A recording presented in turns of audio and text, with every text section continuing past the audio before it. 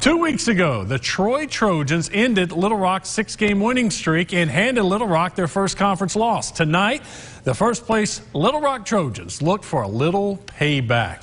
We start with Jovan Stulich for 3. He was one of 10 players who scored tonight.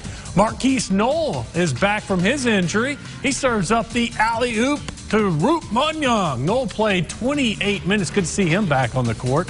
In his 4th game back from suspension, Marko Lukic gets going. He hits one from downtown. Lukic not done. Another one from long distance. He finished with 9 points. Roop Munyang has been a big story for Little Rock. He does it. Steals, drives, dunks. He had 17 points, 7 rebounds. Little Rock outscores Troy by 15 points in the second half. They win 81-63. They are 8-2 at the halfway point of conference play. Little Rock plays at South Alabama Saturday night at 7.